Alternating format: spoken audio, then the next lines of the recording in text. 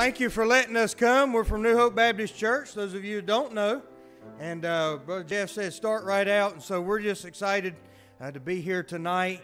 I just want to mind the Lord this evening and pray that He'll be praised, honored, and glorified. He's the only one worthy of all of that. And so you mind the Lord tonight, and as we sing tonight, you just be obedient to Him, and He'll be praised and He'll be honored. So thank you for letting us be here tonight.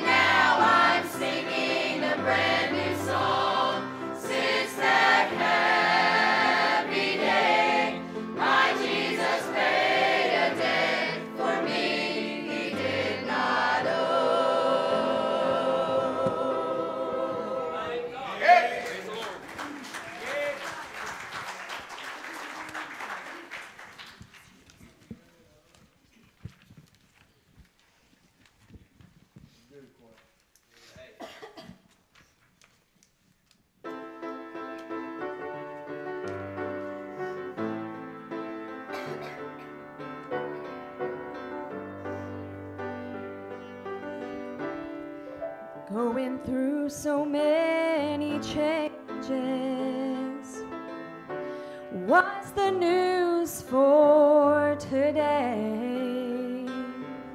Somebody's hurt, somebody's aching, somebody's trying to find a way.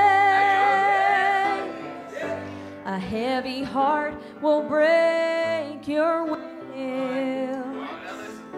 A troubled soul leaves time standing still. So if you're searching, please don't hide. Lift up your head, I'm on your side. When every mountain seems too high, when every river looks too wide,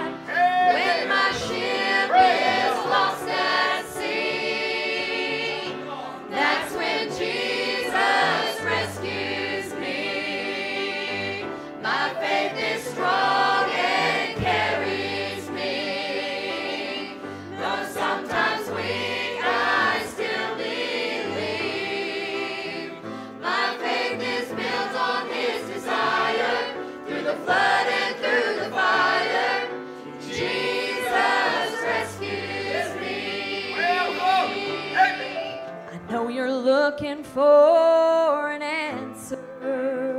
Yes. Searching for some hope to hold. Yes. But empty hands will leave you waiting and praying for a miracle. Oh, but Jesus hears your every cry. He sees that mountain you can't climb. He will heal your hurting soul. Yes, He will. And lead you safely to His home. When every mountain seems too high, when every river looks too wide, when my ship is lost at sea, that's when Jesus rescues me. My faith is strong and carries me. Though sometimes weak, I still believe. My faith is built on His desire. Through the flood and through the fire, Jesus rescues me. When every mountain seems too high, when every river looks too wide, when my ship is lost at sea, that's when Jesus rescues me. My faith is strong and carries me. Though sometimes weak, I still believe. My faith is built on His desire. Through the flood and through the fire, Jesus rescues me. My faith is built on His desire. Through the flood and through the fire, Jesus rescues me. Hallelujah.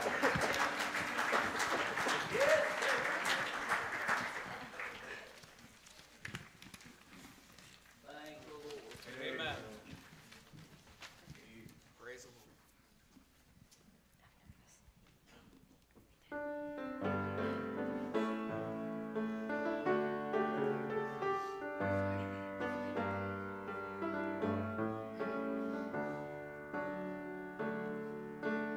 We prayed for someone who was ill, asking for healing if it would be your will. And we prayed for a loved one who had lost their way. So as we look in the pews around us today, we have to say,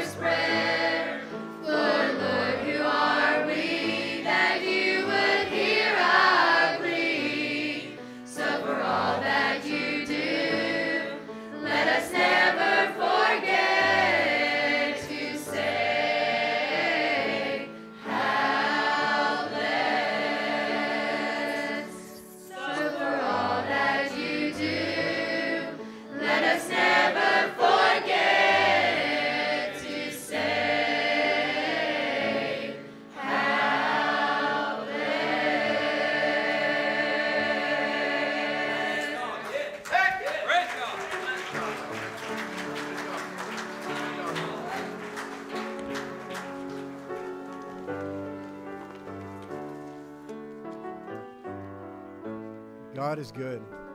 He's real good. Man, how blessed. I never heard that song before, and I really like it. I just want to thank you guys for the music. Thank you for coming out here, for all the visitors that came. We just want to say we're blessed to have you here. We thank you for being here.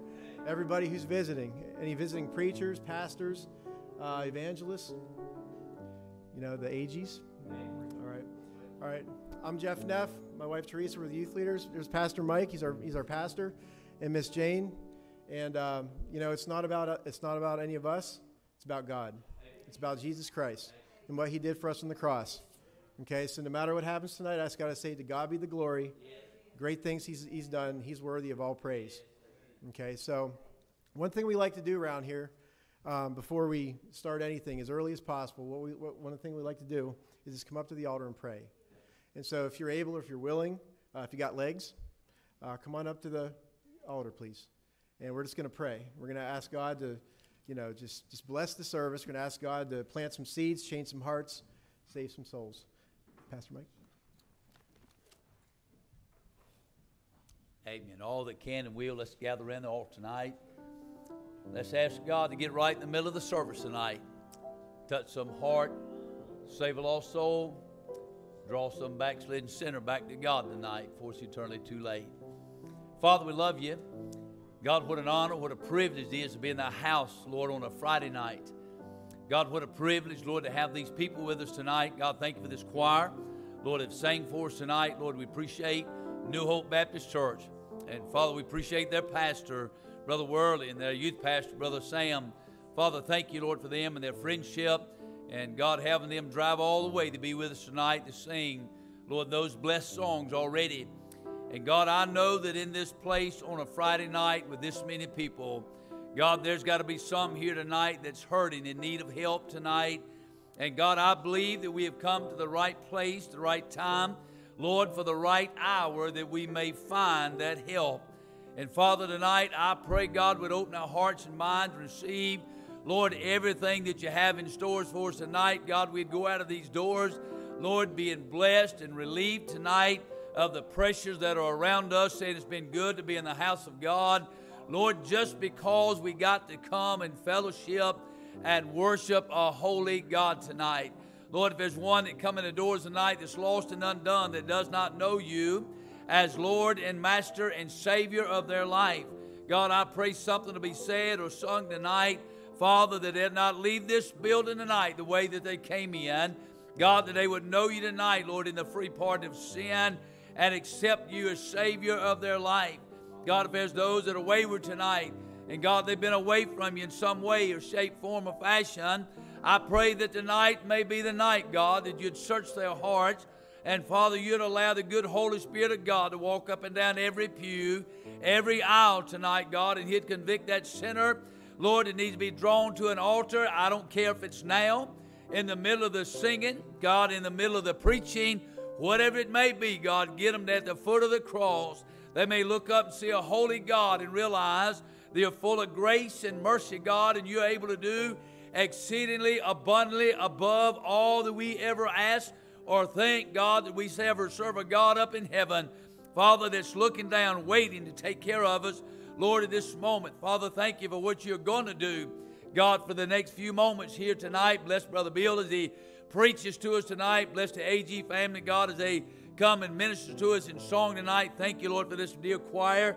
Father, that's already sung for us. And Father, we just want to worship you. We want to praise you. And God, we want to thank you for what all the things you've done. Thank you, Brother Jeff, Miss Teresa, all the hard work they have poured into this thing. And Father, bless them, God, for their endeavors to do all they've done. Lord, we love you. We thank you for what you've done for us. And God, what you're going to do, we just praise you for it again. We ask all these things in Christ's wonderful name. And all God's children said, amen.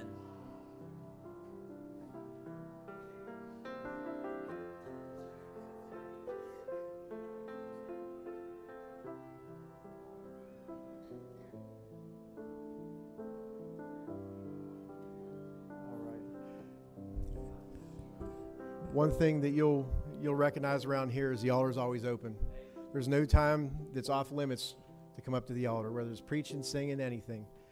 All right, so Brother A.G., if you guys want to start getting ready. I'll have to admit, we're a little nostalgic. Some of us went to camp this past summer. These guys were there, and we got to see Pastor Worley, Sam, all these guys. And, you know, it's nice. It's nice having everybody back together again. And just God's good, and that's all I really have to say about it.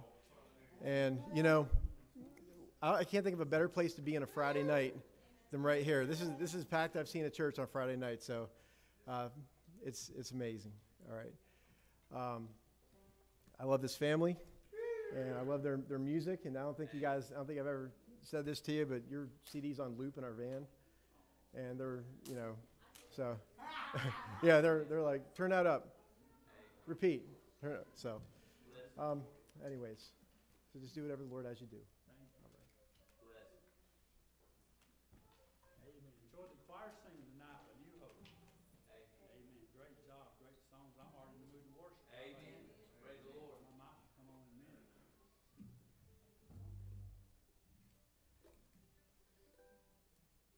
Testing 1, 2. There we go. Hi there. I'm in the mood to worship the Lord. Amen. God's been good to us. He's worthy of all of our praise. We just come by. I tell you to lift up the name of Jesus. Let's worship Him tonight.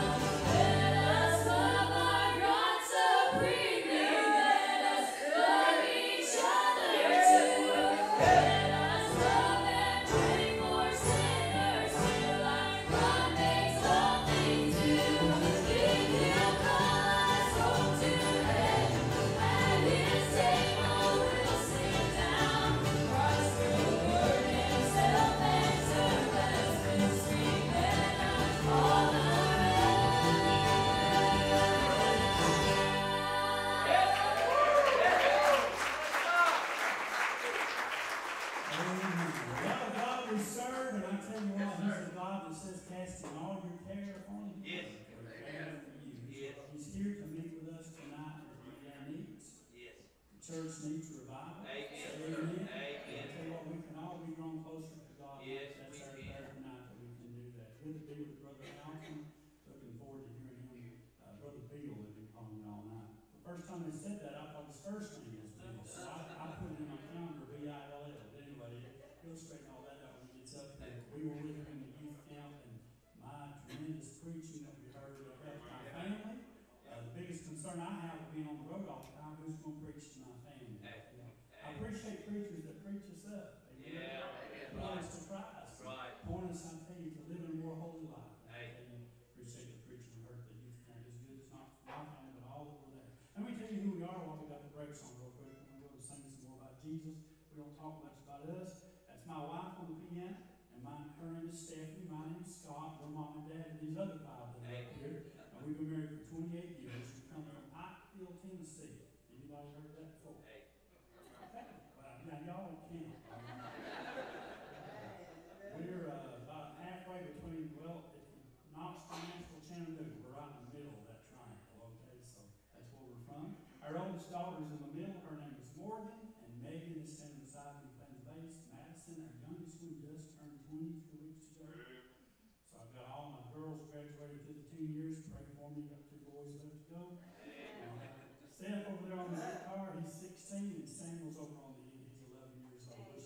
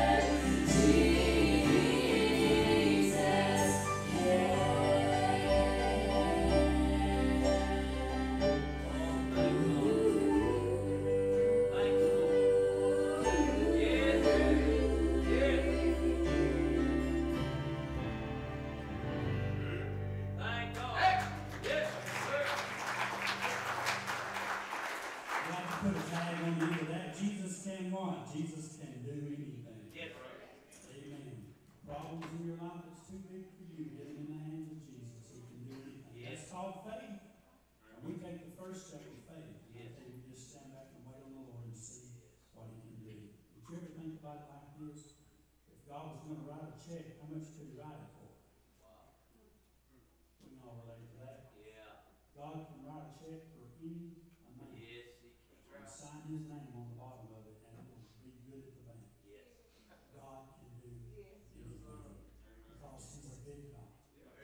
And I like this song that says big enough. That's enough for me.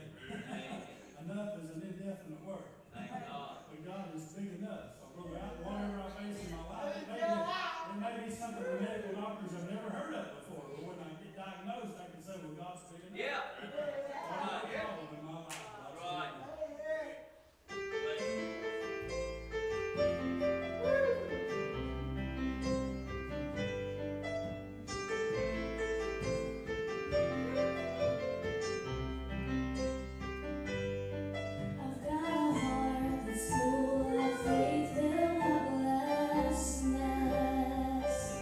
There are mountains ahead, I can't move my mind.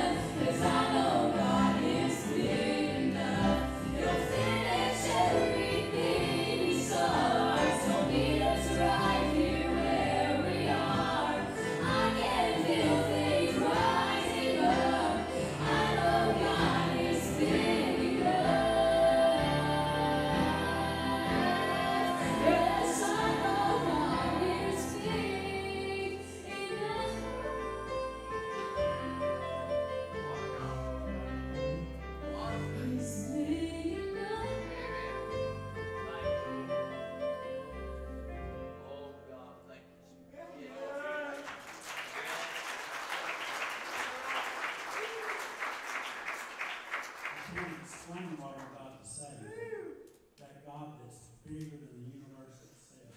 Yes, sir.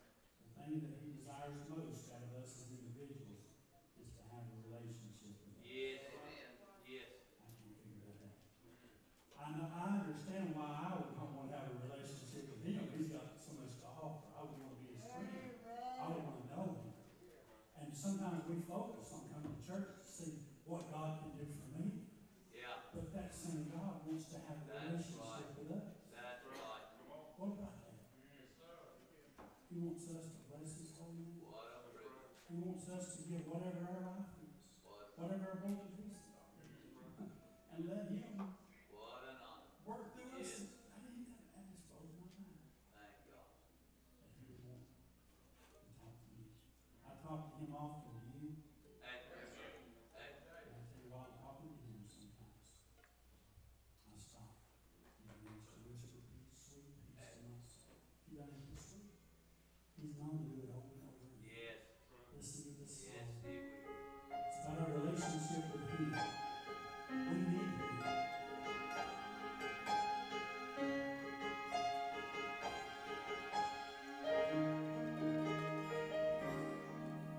It's been one of those days that drives me to my knees, when there are more questions than answers, and all of the things I can't figure out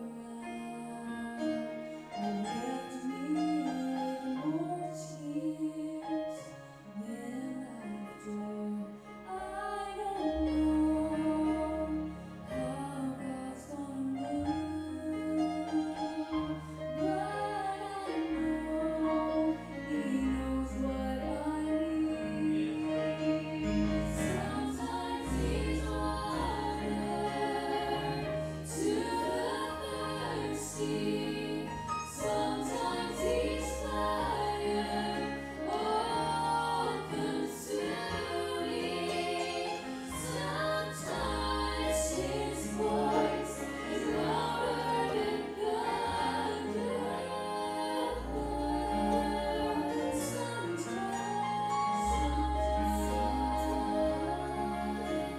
Sometimes He whispers.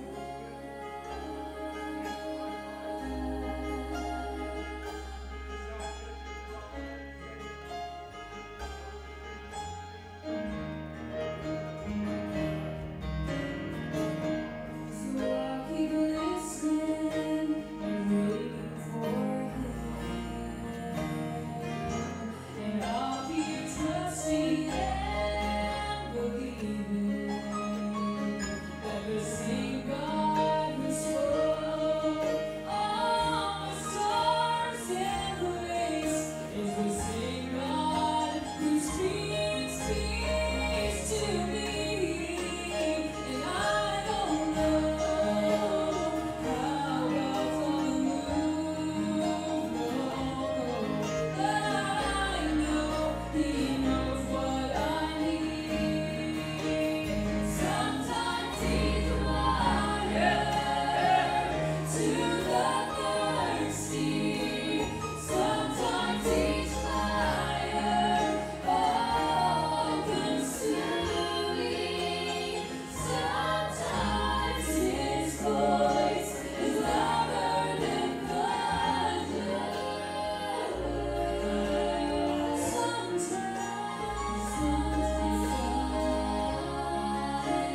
Sometimes He whispers. I will be still and know that He's God.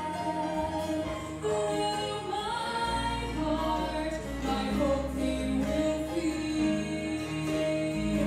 I don't know how God's gonna move, but I know He knows what I need. And sometimes He's water to the thirsty. Sometimes He's fire, all consuming.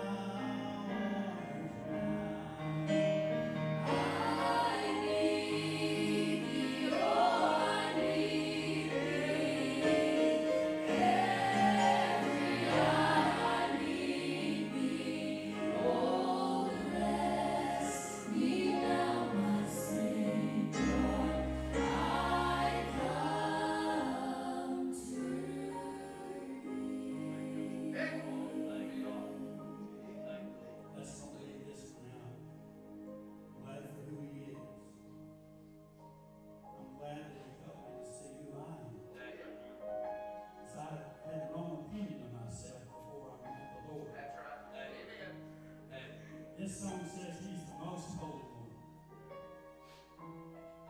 I tell you, I was a nobody. I was a sinner. Nothing holy about me. I found my way to the cross of Calvary. Oh, God. Got touched by the precious blood of Jesus. I've been made a child of the King. I have much to rejoice about tonight. I have much to say tonight. I have much to sing about tonight. I refuse to take the stage and do anything else other than just after God has magnify His precious name. It's not about us and our family. It's not about these worldly things, earthly things. It's about the great God of heaven. He is the most holy one. He is worthy of our praise. I need Thee every hour, most holy one. Oh, make me Thine indeed, Thou blessed Son. I need Thee, oh, I need Thee. Every hour I need Thee. Oh, bless me now, my Savior. I come to Thee.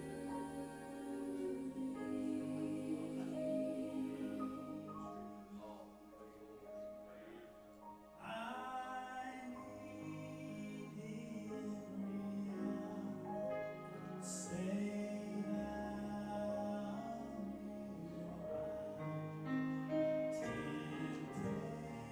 Temptations whisper when thou art nigh.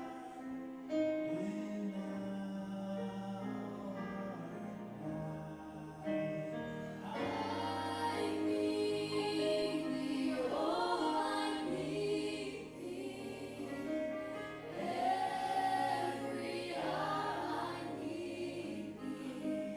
Oh, bless me now, my Savior. I come to Thee.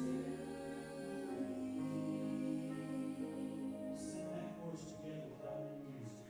I need Thee, oh, I need Thee. Every hour I need Thee. Oh, bless me now, my Savior. I come to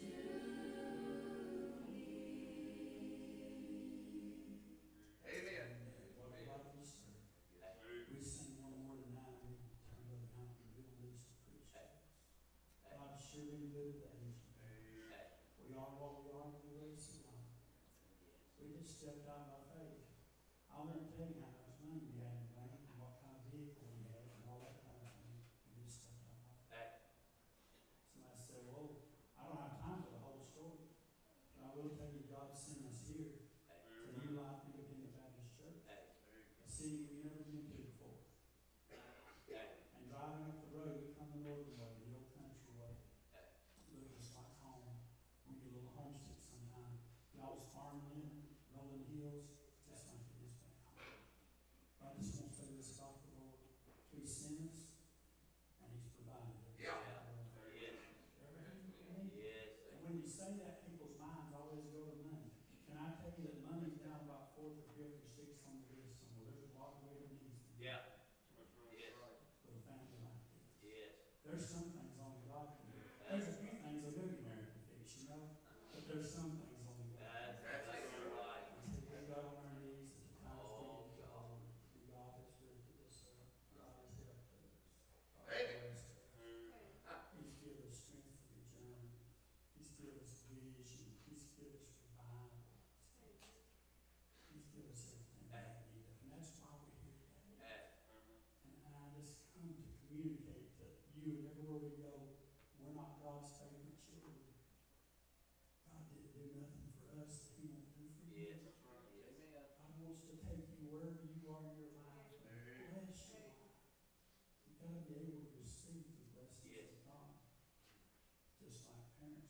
children. We want to give our children a lot of things, but when they're disobedient, we can't give it to them. That's right. You give them the wrong things too early, when they're disobedient, they'll kill themselves. That's right. You know That's what I'm right. saying? God can't give us what He wants us to have sometimes because we're not obedient. But we find that place, things we found it out at the altar of prayer, seeking the Lord, laying on the Yeah. altar, dying out to self, saying, Lord, I'm yours. And I tell you what, God smiles. on Yes. that. Yes, He God does. will even impart those things that we need in our life, things He can trust us. Yes.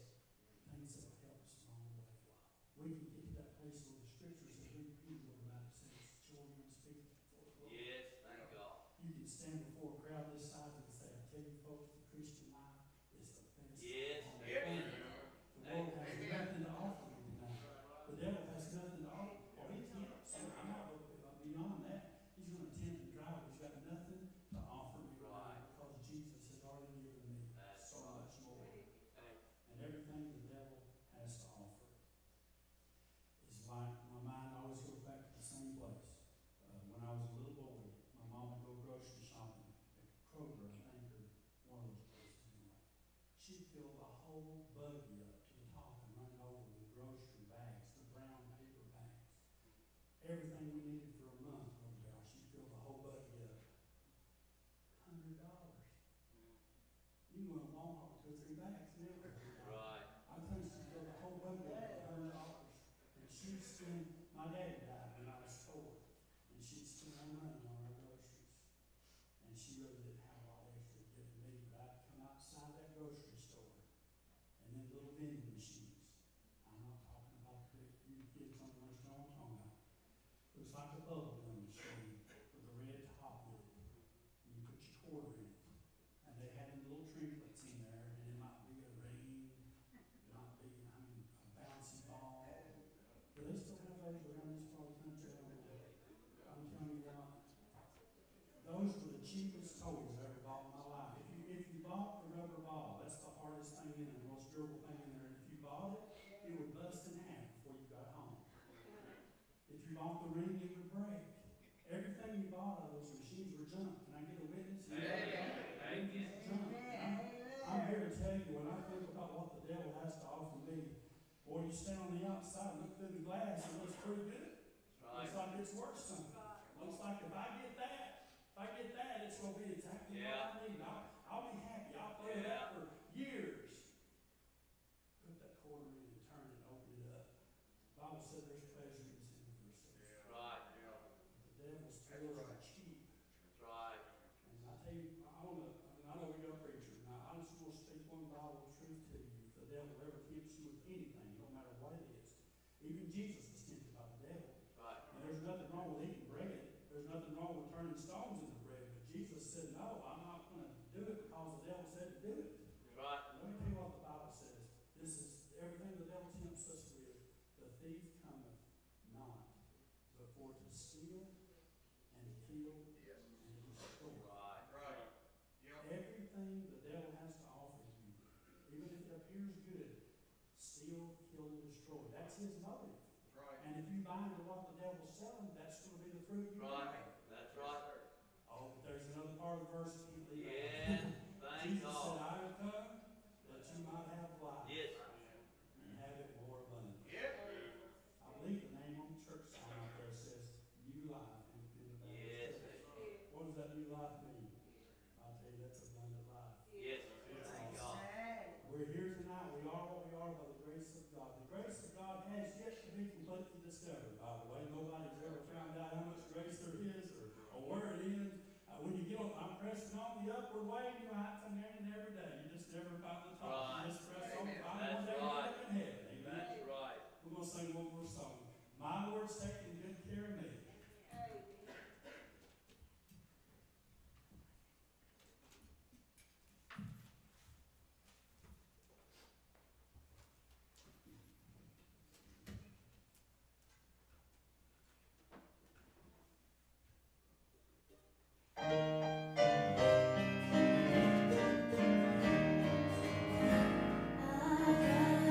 This morning is for my day.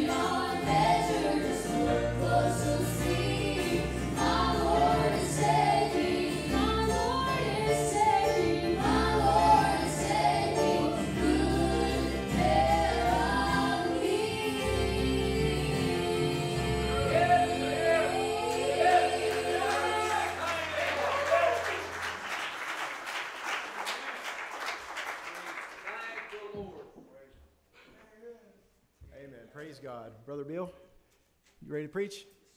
Hey, bless you, Lord. Bless.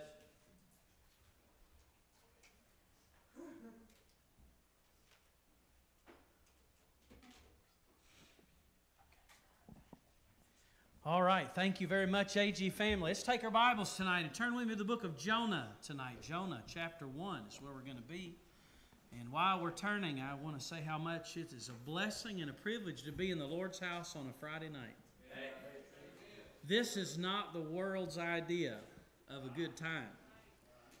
But I'll tell you what, anything that God offers you is a far greater improvement than what the world has to offer. And one thing that excites me is to seeing a room full of young people on a Friday night. And to hear the songs of Zion and to be able to hear the preaching of the Word of God. It's a great place for you to be. I want to thank the AG family for their music tonight. There's two things. I've just only known them for just really a few months. Camp this summer. I'll say a little bit more about camp in just a moment. But with the AG family, there's two things I appreciate very much, among many things. But one is they live by faith in what they do. They're not entertainers. They live by faith and they trust the Lord and they seek to worship Him in spirit and truth. And number two is if you ever talk to Brother AG one-on-one, you'll find that he's not just a good musician. He knows the Word. And that helps me. When I talk to somebody and they use the Word of God as they talk, as they share principles, we preachers need preaching too, and sometimes I get it in conversations just like that. And whether it was tonight or whether it was back this June when we were together, those things stand out in my mind. But it's so good to see you young people. We were at camp, it seemed like just a few weeks ago. And I want to say to you parents that are here, if you sent your kids off to camp, and you say, boy, I'll tell you, we had a great time because they were not at the house and we could just not have to spend as much in groceries and everything else. Well, listen, I want you to know it was our privilege to have them at camp. And I'm a firm believer in camp. And so I sort of view it, as our brother said, just sort of like a big reunion. You know, we had a great week. And the nice thing is we're not as hot and sweaty as we were at camp. Brother, I'm going to tell you, you get just awful sweaty and hot and sometimes just downright miserable at camp. And I thank God for air conditioning. And I'm going to tell you, some of you campers, I hardly recognized you because you look so nice and spiffy. Some of you look so haggard and rough during camp. And some of you ladies were just like, oh, my hair and my makeup. Well, I'll tell you, amazing. Transformation has taken place tonight. So if I don't recognize you, that's the reason why, all right? So the book of Jonah tonight is where we're going to be. For several weeks, I've been asking the Lord, I said, Lord, what would you have us, what book would you have us to be in? Lord, what would your message be tonight? And I cannot get away from Jonah chapter 1. And so in just a moment, I'm going to read one verse. But before I do, I just want to briefly remind you of the story of Jonah. Jonah is a prophet of God. And God tells Jonah, Jonah, I want you to go to Nineveh and I want you to preach to them. And Jonah says, I'm not going to do it. And so Jonah gets into a boat and he heads to a place that's called Tarshish, but he never makes it. Because God intervenes in a great way. But it's sad to say when you read Jonah chapter 1, here is the thing that you find, ladies and gentlemen. You find Jonah running from God. And young people, I want you to hear me well tonight. The most dangerous thing you can do this evening is to run from God. There may be some of you in this room, you were at camp and you'd say, boy, God did a great work in my life, and you find yourself in Jonah's situation this evening. I may be talking to some adults here tonight. Listen, there was a time in your life where you were much closer to God than you are tonight, and you know it. And the reason why is because you found yourself running from God. And so I want us to take a look at the life of Jonah tonight. We'll read just one verse to begin, but then we'll learn from his story in the whole chapter, chapter 1. Jonah chapter 1 tonight, verse number 17 is what I'd like to read. The Bible says, "Now the Lord had prepared a great fish to swallow up Jonah. And Jonah was in the belly of the fish 3 days and 3 nights." I have a good friend of mine who is from a different part of the United States. He's from the northern U.S. And he loves to pick on me about my heritage. I am unashamed of my southern redneck heritage. And we go back and forth with each other. And he can do it to me because he is my friend and we're good-natured. And I give it back to him in twice as much fashion as he gives it to me. But you know, I remember several years ago hearing a gentleman, he was talking about rednecks and he was poking fun at us. Part of it was because he was one. And the things that he said really rung true to me because of the way I was raised. I realized this guy was making money as a comedian, but the truth is, what he said was what rednecks really do. I remember hearing him say something like this. He said, you might be a redneck if you ever cut your grass and find a car. And it did make me remember growing up. There were certain places that was true. And while people laugh and say, well, that's impossible, I say, no, it's not. You just might be. I've seen it firsthand. I remember another time hearing this. He said, you might be a redneck if you own a home that is mobile and you have 5 cars that are not.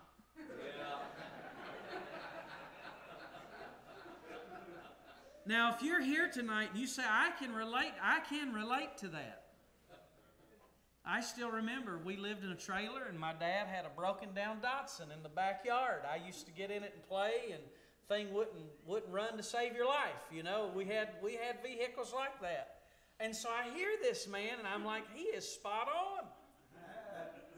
Another time he said something like this. He said, you might be a redneck if you've ever hit a deer with your car deliberately.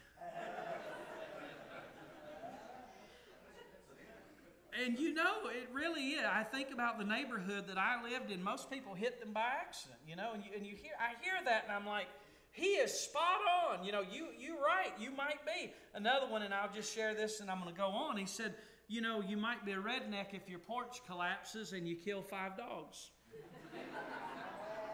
I thought when I went to Mamaw's house, that's exactly what could have happened, you know. I listened to that and I say to myself, boy, this guy really has an insight into something. But this evening, lest you think I've just tried to be funny for the last 5 minutes, I've really told you this for a reason. The title of my message tonight is not, you might be a redneck but I could share with you plenty of things. But the title of my message is this, you might be a Jonah if. And I want you to listen to me very carefully for the next few moments. You understand, Jonah didn't start out drowning in the ocean and being swallowed by a great fish. He started out as one of God's prophets. He was a messenger of God. We condemn Jonah for running from God. We say, Jonah, that's the worst thing you could do. And you're right, but I'm afraid that there may be some of us in this room this evening that are guilty of the same exact thing. Yeah, that's right. Amen. And while I may not know how, and while I may not know when, listen to me, God got Jonah's attention. Right. Yes. And He can get yours. Yes. So I want you to listen to me just for the next few minutes as we look at Jonah chapter 1. Young person, I want you to see the worst thing you can do is run from God tonight. And so I want you to hear me out. Number one, you might be a Jonah if God says one thing and you do the opposite. Yeah, that's right, preacher.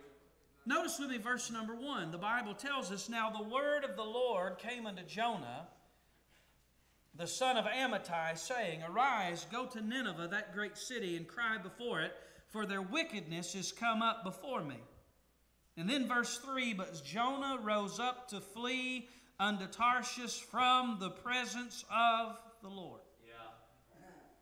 You might be a Jonah if God says one thing and you do another. Now let me explain to you what happens here. The Bible says that the Lord was the one who spake unto Jonah. You understand, this is not just an ordinary human being. This is God Almighty that speaks to him. How many of you have siblings? Raise your hand. Any of you have siblings? All right, I'm not going to ask you how many of you wish you didn't have siblings because that hurt people's feelings. But some of you don't get along, but you ought to be thankful for them. But you know, it's one thing when your brother or sister says something. You know, when your brother or sister comes up to you and says, hey, you need to get in the house, you just sort of look at them and blow them off like you just go do something else. We're not listening to you. But when your sibling comes out in the yard and says, hey, Daddy said, you know what, all of a sudden you perk up and you say, I think I better go in. You know why? It's because of who's saying it. All right, young people, I hope that just like you would hopefully respect your parents, that you'd respect your pastor, that you'd respect your authority. Listen to me. When God says something, you better pay attention. And God tells Jonah, it's not complicated. Young people, I want to tell you tonight, it's not that God tells me complicated things and I don't understand it. No, God tells me simple things, and when I don't obey them, it's just pure disobedience, not the ignorance. It's not a lack of comprehension. But young person, if you're here in this room tonight and you know what God's Word says, and you find yourself living in disobedience, listen to me, you might be a Jonah. God said, I want you to go to Nineveh, and the Bible tells us that he gets into a boat. He's going to rise to flee unto where? Tarshish. I'm not going to give you a geography lesson tonight, but that was in the exact opposite direction as Nineveh. Yeah, that's right.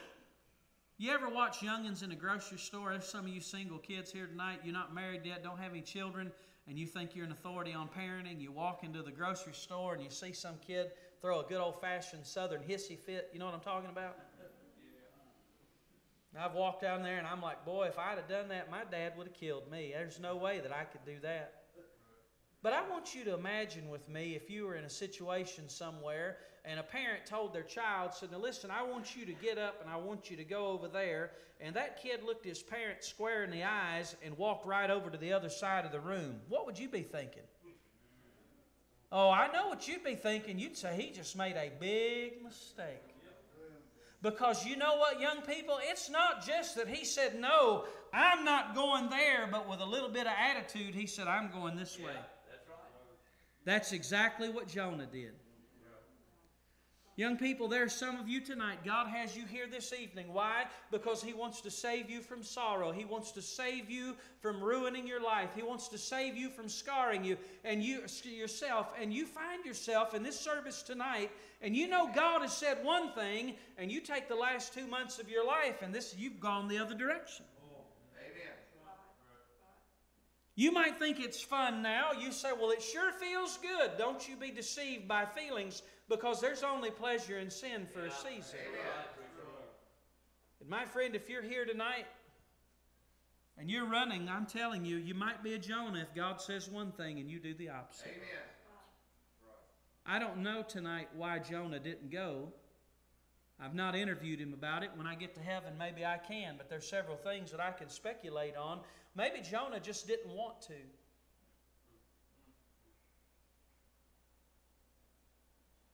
Some of the biggest messes we'll get to in our lives is when we don't want to do what God tells us to do. Better for you to be honest tonight than to wear a halo before this preacher. I'd much rather you just say, you know what, preacher, you're exactly right. That's the way that I feel. You say, I just don't want to. I know that I shouldn't be dating this person. I know that I shouldn't be listening to this music. I know that I shouldn't be doing this. But in your heart, you say it, but I don't want to obey God. Right. Amen. That's right. Jonah, what are you doing? I don't know. It could have been that Jonah was afraid. These people that God called him to go preach to, they were some of the vilest, meanest people in civilization. Man alive, they had killed people mercilessly. Jonah said, I'm not going there. Maybe it was because of fear. And you know what? There's some people that run to God today for the same reason, fear. I'm telling you, it may be that there's a young person in this room tonight. God wants you to be on a mission field as a missionary one day. And the reason you're running right now is because of fear. I may be talking to a young lady. Maybe one day God wants you to marry a preacher. A young man, God one day wants you to preach the gospel and be a pastor. And right now, you're running in the opposite direction. Why? Because of fear. Amen. But I'll tell you what truly changes us is when we fear being out of the will of God more than we fear being in the will of God. I want to ask you, why are you running? Why are you disobeying? Before I go to the second point, I want to tell you this, young people. Listen to me. Every time God gives you a command, there'll always be a ship going to Tarshish. Hey, young people, I'm glad you're here on a Friday night. You know what? Back in your churches, you be there every time the doors are open. Don't you forsake the assembling of yourselves. God made that very plain. Don't disobey that. The things that God has set before you very plainly, you know there's things you ought not be doing, things you ought not be listening to, associations you ought not have. Listen to me. It's not you say, well, I just don't want to obey God. Listen to me. There'll come a day you wish you had. But you might be a Jonah if God says one thing and you do another. But I want to tell you this tonight. You might be a Jonah if you're willing to pay a price for your sin, so you can sin. Amen. The Bible tells us in verse 3 when he's going to run from God that he found a ship going to Tarshish and he paid the fare thereof. You see, Jonah was willing to pay a price to run in the opposite direction. And listen to me, I find that people today are still willing to pay a price, but here's the sad reality. It costs them more than they ever could have imagined. I may be talking to a married couple in here tonight, and it may be that you've been married for years, and you found some wandering in your heart, and you say, boy, I'm getting ready to pay that price. Listen to me, I promise you, when it's paid, it's going to cost you more than you could ever imagine.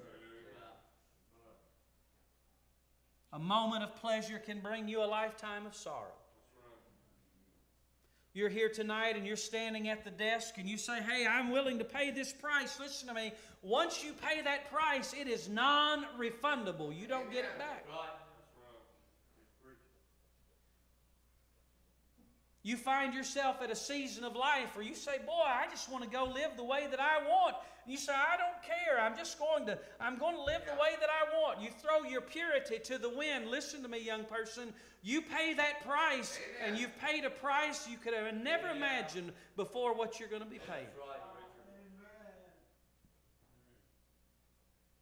It's amazing what we do when we're blinded by sin and selfishness, what we're willing to pay. When I was over in Israel on a trip about 2010, I watched an older gentleman. He was sitting in a shop in Jerusalem. And boy, I'm telling you, these people and these peddlers, man, they were fleecing people left and right. I watched a man pay $80 for a suitcase that I knew wasn't worth more than $20. And I thought to myself, man, I hate it for that guy. He really got bamboozled. And you know what I find every year when I preach to hundreds of teens in the summertime? You know what I find?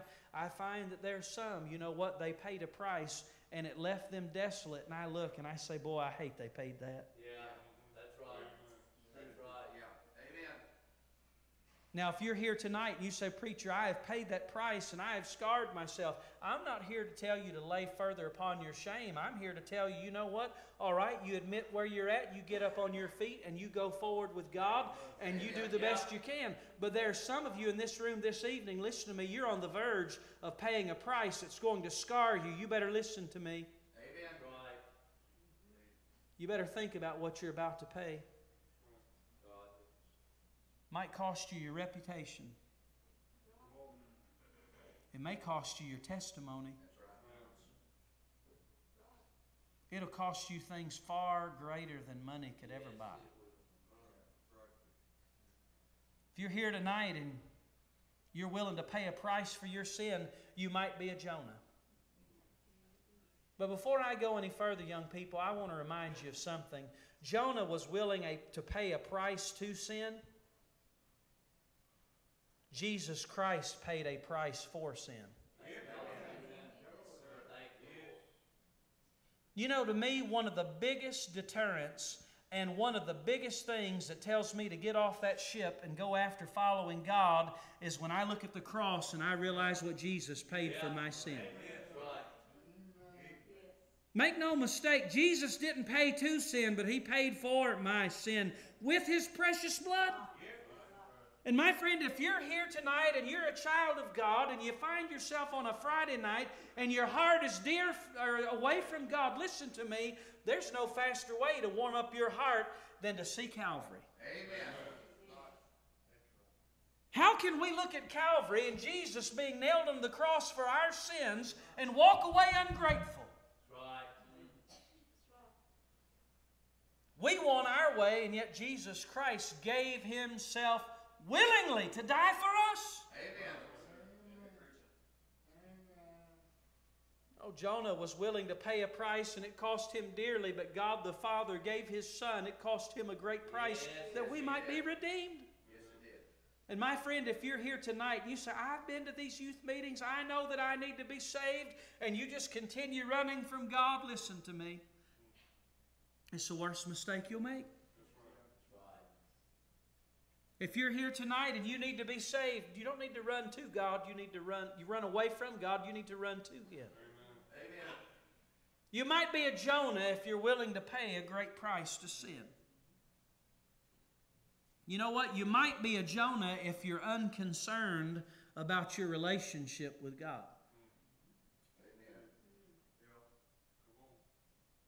You know, a lot of you young people, I'd hope during camp that you made decisions to draw closer to the Lord. It was a week that you really sensed that God was working in your life, and maybe soon after camp, you get into the flow of life, and now you find yourself on a November night, several months removed from camp, and your heart is just as cold and unconcerned about a relationship with God as it was before you came to camp. If that's the case, you might be a Jonah. Notice with me verse number 4. But the Lord sent out a great wind into the sea, and there was a mighty tempest in the sea, so that the ship was like to be broken. Then the mariners were afraid and cried every man to his God, and cast forth the wares that were in the ship into the sea, to lighten it of them. But Jonah was gone down into the sides of the ship, and he lay and was fast asleep.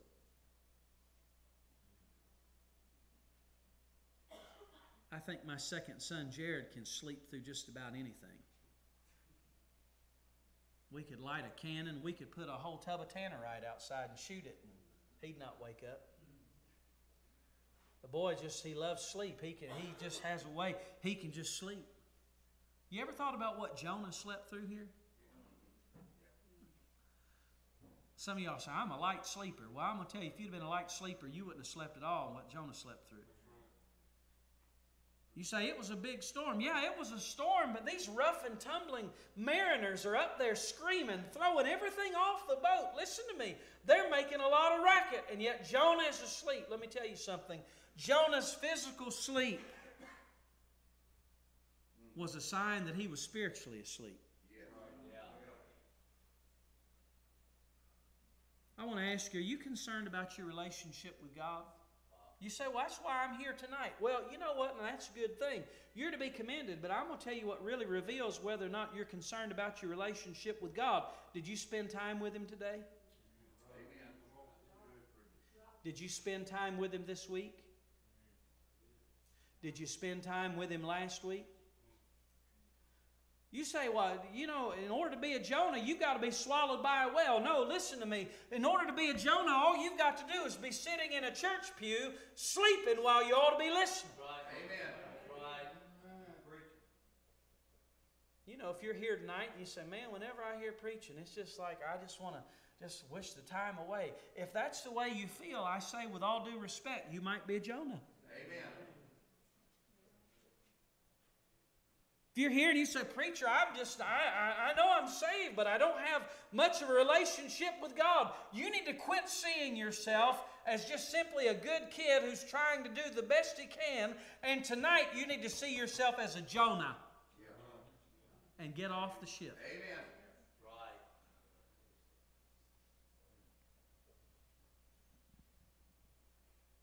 He's asleep spiritually. Jonah goes down into Joppa. Jonah goes down into the boat. I think there's significance to that. When I went to Israel and I went to Tel Aviv, which is right there with the Old Testament Joppa, where this was at, in order to get down to the water, you had to go down. You kept going down and down. And then Jonah gets down into the boat and he goes down into the ship in order to sleep. There's only one direction when you're running from God, and it's down. Yeah. Amen. That's right. Now, some of you tonight, you might say, well, preacher, you know, running downhill, I like that. You remember when you was a kid, running uphill was no fun. Running downhill was fun. Let me tell you something. Running downhill is fun until you lose control.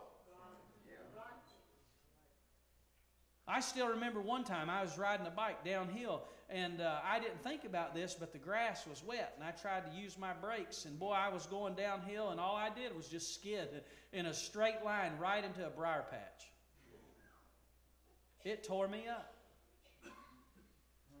You say, I like going downhill. You like going down. You'll like it until it's out of control and it runs you into a mess that you can't stop.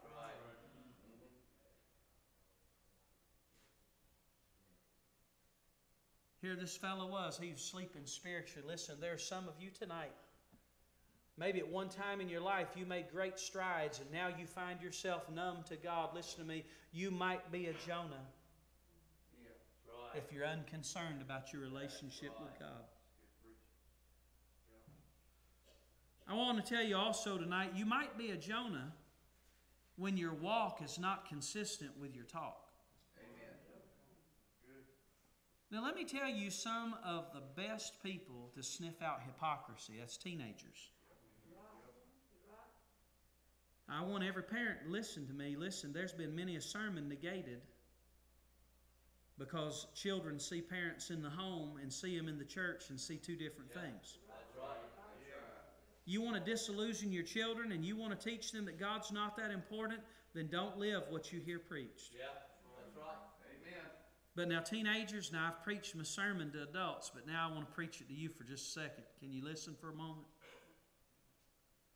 Sometimes teenagers are very good at smelling the hypocrisy of everybody else and not themselves. Amen. Now, before I quit preaching and go to meddling, some of you say you've already done that. I know your parents aren't perfect, and neither are you. I'm not excusing their imperfections, but I'm saying every once in a while we've got to look in the mirror. And I want to show you Jonah's hypocrisy, and I want to show you sometimes where we can't see for our own shortcomings. We don't even see our own shortcomings, just like Jonah. I want you to hear what Jonah tells them. Look here with me in verse number 8. They're throwing everything out of the boat. The Bible says, Then they said unto him, Tell us, we pray thee, for whose cause is this evil upon us? What is thine occupation? And whence comest thou? What is thy country? And of what people art thou? You understand they're about to die, and they throw questions at Jonah left and right. I mean, they're nosy. They're wanting to know his business. Time is short. You better spill your guts, buddy, because this is connected to you, and you need to tell us what's going on. You ever been interrogated by your parents? Oh, they have this sixth sense. It's built in. They know you're up to foolishness, and you come in, they ask all the right questions. Who were you with? Where'd you go? You're just like, oh, would they stop asking questions? Well, they interrogate Jonah, and now I want you to see Jonah's hypocrisy. Verse number 9. He said unto them, I am an Hebrew. You know what he was telling them? These people, they were lost pagans. And Jonah tells them, I am one of God's people. I am a Hebrew. Was that right? It was right, but here's the thing. He wasn't living like one of God's children. Amen.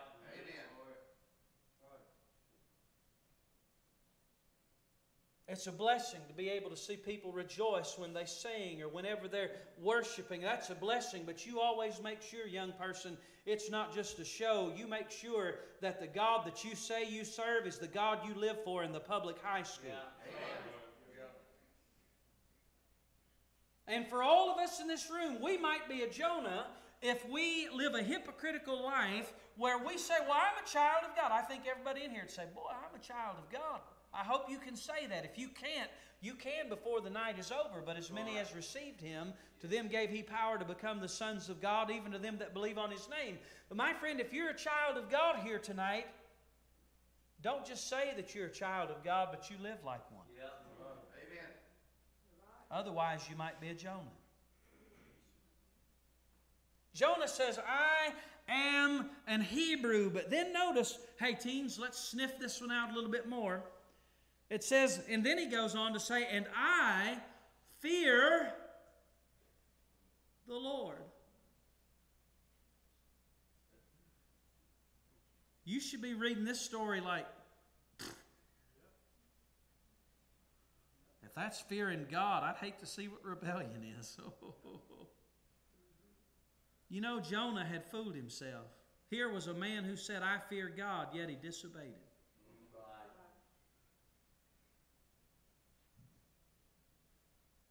Young people, you want to be smart? I hope so. One guy shaking his head like this. He's confined to a life of dumbness the rest of his life. I hope all of you want to be smart. And I'm going to tell you how to do it tonight. You say, oh, brother, he's going to tell us we ought to get in our math books and we ought to get in our English books and we ought to hit the book. No, I'm not even going to talk about school today. Oh, you're like, okay, then say on. All right, listen to me. I'm going to tell you how to be smart. Listen to me. The fear of the Lord is the beginning of wisdom. That's it.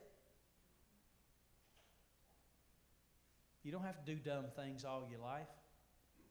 Hey, let me tell you, instead of fearing your friends, fear God. Instead of fearing what people may say, fear God. Jonah said, I fear God, and yet he lived in disobedience. And then notice what else he says. He says, I fear the Lord God. Now listen to this. The God of heaven, which hath made the sea and the dry land. We say, well, that's true. I mean, God made it. He did. How many of you go to public school? Raise your hands. All right, put them down. You know what? I went to public school too. And I'm glad that you can be salt and light. And listen to me, when the biology teacher comes in front of you and says, this all took place millions of years ago without God, you can just simply say, it's not we that made ourselves. The Lord made us. Amen. And God's the one that created us. And you can stand unapologetically for that, regardless of what the crowd says. But here's what Jonah said.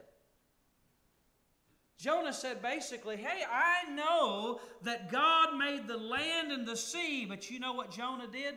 Jonah used the sea as a means to escape from God. That's hypocritical, isn't it? God made the sea, but I'm going to get in this boat and I'm going to go in the opposite direction. Here's the thing, Jonah couldn't smell his own hypocrisy, and many times we can't either. And listen to me, if you're here tonight, and your walk is not consistent with your talk, you just might be a Jonah. But here's the last thing I tell you tonight. You might be a Jonah if you'll do anything but repent.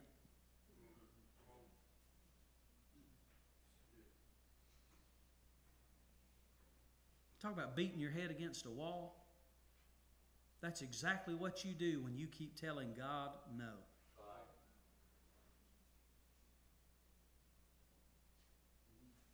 Jonah would have rather died in that raging ocean. You know, you find later on in the story in Jonah 1, they throw him overboard. But even at that point, you don't find Jonah saying, God, I am sorry. I should have went. I will go. No, they just throw him overboard into the water. Jonah was purpose. He'd do anything but repent at that point. He knew that he had sinned. He knew that his sin was affecting other people around him. And he even knew that God was judging him. And he said no. Amen.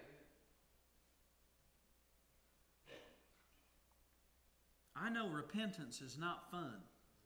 Nobody says it's fun. I mean, how many of you have a hobby of just going around saying, I was wrong, I'm sorry, I'm sorry. We hate that by human nature. Amen. But there's only one way to get off that boat tonight, and it's called repent. That's right. Listen, there's some of you young ladies in this room, you have a bright future if you'd humble yourself before God and say, you know what, I need to get right. Amen. That's the only way you can get off that boat. In good standing with God. You look around, you know that what you're doing is wrong. You know that your sin is affecting other people. It is grieving your mom or your dad or your pastor or other people, close friends around you. They are grieved and you still say no. And you'll get hardened so much to the point that you even know that God is judging you and you'll say no. You know, there's one thing that would have ended all this craziness. The last 3 chapters of the book of Jonah would never have been written if Jonah would have stood up in that boat and said, God, you're right. I'm wrong. Amen. Please forgive me. You know, when I talk to teenagers, I talk about school sometimes, and sometimes a girl will roll her eyes and say, boy, school is just filled with drama. And that's the truth. Oh, they say, school's just drama. She says this and he says that. It's just drama, craziness. Some of you could write a book after your high school years, just entitle it Drama. You say it's just nothing but a lot of craziness, and you're right. But listen, when you run from God, there's only one way to stop the craziness, and that's to repent. You might be a Jonah if you're willing to do anything else but repent. That's right. Now, I want to end the message tonight by telling you something that it might startle you, and it's something, to be honest, I've never done outside this message. You know what, about every message that I've preached except for this one, I could say basically was primarily original with me. Now, there's nothing new under the sun. We preachers know that. But, I mean, it's something that I labored for and put the bones together and put it all together. That's the vast majority of my messages. But this particular message that I've preached to you tonight is not that way. This last July, I got a phone call in the middle of July that one of our students at Ambassador, who was a rising junior, was killed in a hunting accident. This boy sat in my evangelist class, and this outline that I've preached to you primarily tonight was an outline that he never preached. Here was a young man who knew what it was like to be a Jonah at times in his life. I'm talking about a boy who wrestled with things like some of you are wrestling with right now. And when I sat down and I read that message, I said, God, nobody may ever hear it from his lips, but I think it's worthwhile for some young people to hear.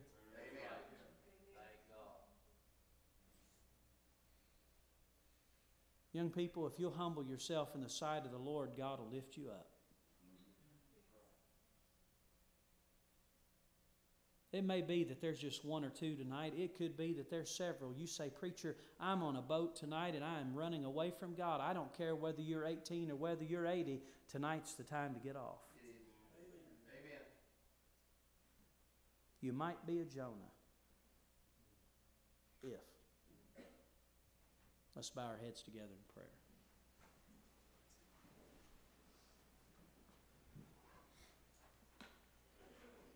I wonder if there's some people in this room tonight, you'd say, Brother, you'd say, Alton, I've heard this message tonight, and I'm going to tell you one thing. I've been running from God. I know that I need to be saved, and I've just been running from God left and right.